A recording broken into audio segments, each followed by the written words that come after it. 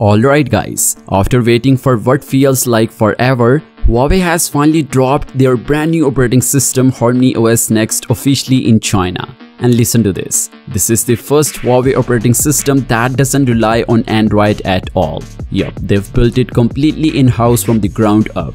Big move, right? But it gets even crazier. This operating system isn't just for smartphones. HarmonyOS Next is designed for a whole bunch of devices including smartwatches, TVs, cars, and even stuff like kitchen appliances. So yeah, Huawei is going all in with this one.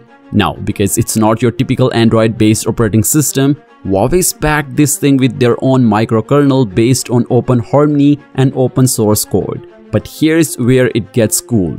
HarmonyOS Next is loaded with a lot of upgrades. For example, new lock screen themes, customization options, and completely revamped control center, faster animations, and even quicker app launch times. And since it's super lightweight, it runs incredibly fast. Oh, and AI is fully backed into this OS. That means your smartphone is about to get a lot smarter.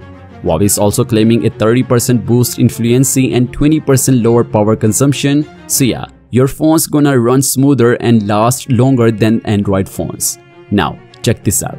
One of the coolest features has to be the data transfer speed. Huawei says if you're transferring files between two HarmonyOS Next phones, it's ridiculously fast. Like you can send a 1.2 gigabytes of file in just 8 seconds. That's insane. And of course, privacy is a big focus here, so Huawei's locked that down even more with this OS. Well, this video was just a quick update to let you know that HarmonyOS Next is officially here, but in the next one, I'm diving into my favorite features in details. So make sure to subscribe to the channel if you don't wanna miss that one. And make sure to let me know your thoughts on it in the comments down below. And as always, I will see you guys in the next one.